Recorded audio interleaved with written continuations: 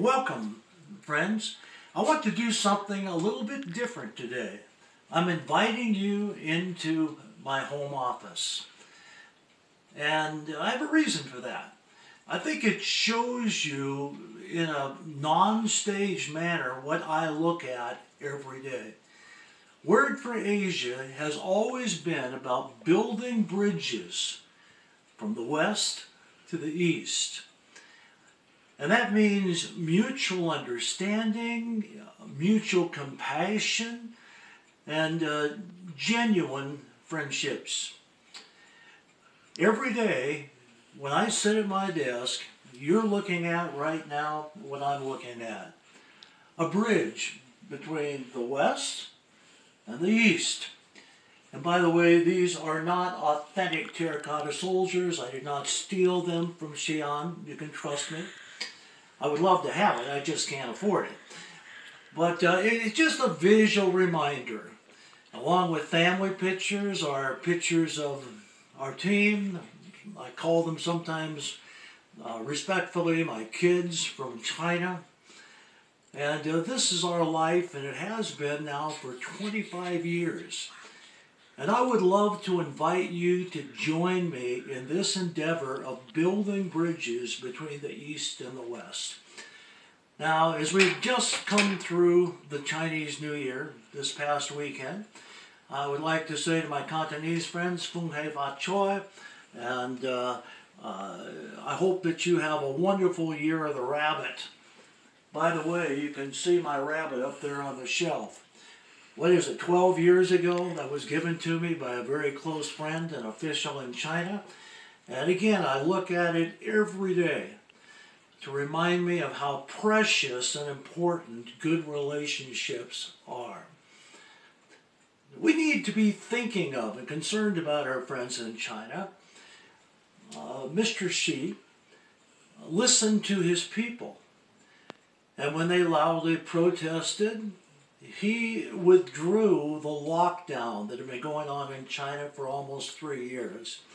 Sometimes in the West, I think we tend to criticize the people we consider to be the enemy or our adversary, and no matter what they do, they can't do right. When he locked down and concerned for his people, many thought that he was being draconian. When the people spoke up and asked for some more freedom and basically said, we're willing to take the health risk, he did, almost overnight.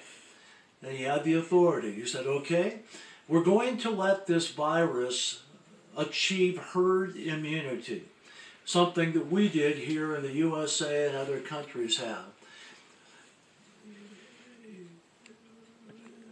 Be loving towards your friends in China now.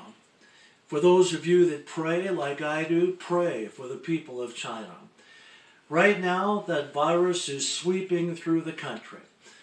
And while no one knows, I certainly don't, what the numbers of mortality are, I do know that it's innumerable and it's many, which you'd expect. Now, there's several reasons for that. One is ageism is a major sociological concern in China. There's many old people like me, and we're the most susceptible to a virus when it comes through. And in the grassroots area, they may not have the same degree of second and third tier medical help that perhaps we have in other places in the world.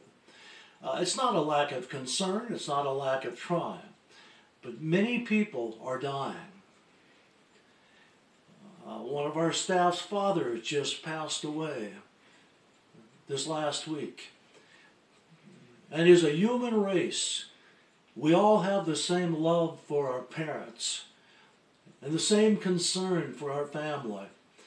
So I plead with you to set aside for a moment a judgmental spirit, and let's be conveyors of compassion and genuine concern for our friends inside of China. Travel. As of the 8th through the 9th, the gates are open again to China if you wish to go. All of our staff has either been or is there now. And I don't pretend to have all the latest details, but I read in Wall Street Journal yesterday that there's some talk among the officials of China of opening up a 2-entry visa. It would last for 18 months. That's not done now. Right now you must seek a 1-entry visa. For those of us that have unlimited visas, those are not taken at the moment. Whether they will be in the future, we'll have to wait and see. I can tell you that flights are expensive compared to the pre-2019 rates, so be prepared to spend more money. But there are no other restrictions. Buy a ticket, go back to the beautiful Middle Kingdom, enjoy your friends, and renew your relationships, and we'll see what the future holds. My message is simple.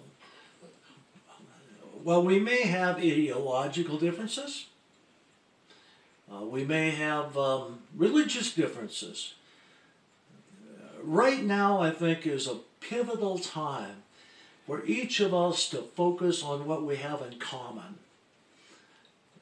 So do unto others what you'd have them do to you. And I look forward to helping you any way we can. Word for Asia exists to help quality nonprofits achieve their objectives legally following policy and regulations in the People's Republic of China. By the way, I'm being distracted. I'd like to introduce you to a pal of mine. This is Cooper. Cooper, can you say hi to our clients?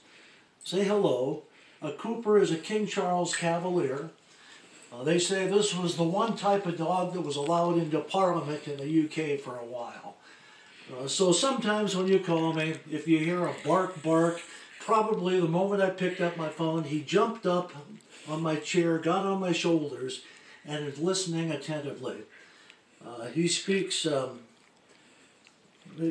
no Chinese, so on behalf of myself and Cooper, we say, 再见, we'll see you soon.